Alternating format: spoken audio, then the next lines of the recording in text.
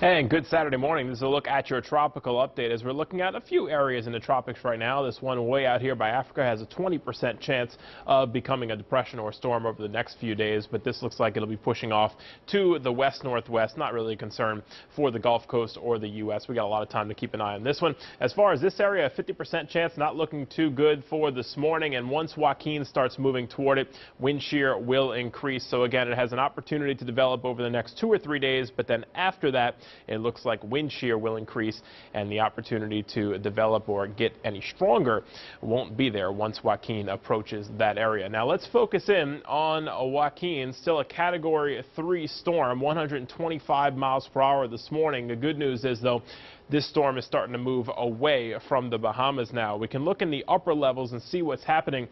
2 upper level lows that we're looking at right now. This one right here, you can see a spin. That's helping to bring in some drier air around the left side of it for us. But around the right side, we're seeing that moisture pumping in around South Carolina and North Carolina. So flood problems around those areas for this morning. Flash flood warnings around both of those states to start off the day. And then we have another upper level low here, which is kind of helping to steer Joaquin off to the northeast. But notice the rainfall it's forecast through Tuesday.